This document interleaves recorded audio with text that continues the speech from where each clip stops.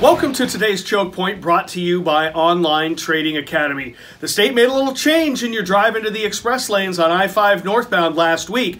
I thought I'd take a look at it, film it for you, and show you what you're getting into, because they've added a double white line where there didn't need to be one or wasn't one before.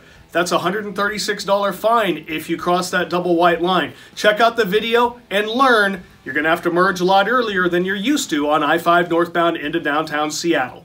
Okay, we're getting pretty close to the end of the HOV lane here on I-5 northbound. We've just passed under Holgate. You can see the sign up on the left there that says the restriction ends in a half mile. So we're going to come up here. We're going to start crowding down. The express lanes are closed, you can see. So right now I am in the Seneca Street exit only. I'm going to get over, get in the express lanes, but you see the sign says the express lanes are closed. So what the state wants you to do is they want you to get over a little earlier than you're used to. As you see right now, the lane next to me is Seneca.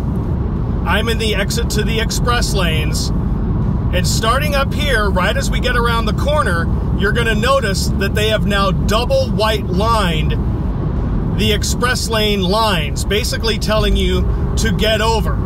You can see it starting up right now. They're telling us we have got to get over here pretty soon. The double white line is about to start right about here. As you can see, they say the express lanes are closed. And we now have a double white line right here. It says the lane is closed. Do not enter. And we now have this double white line that we didn't used to have. As of right now, I'm breaking the law. $136 fine. So I've got to get over here. They pushed this merge point back by about a quarter of a mile. As you can see, it's a double white line now there on our left. Now I'm still in the Seneca exit only lane, so at some point I need to get over here, which I'm going to. I'm going to find a little way to get over so I can stay on I-5. But that's the change. They've added new signage. They said do not enter, lane is closed, and they've made it a double white line, which can cost you $136.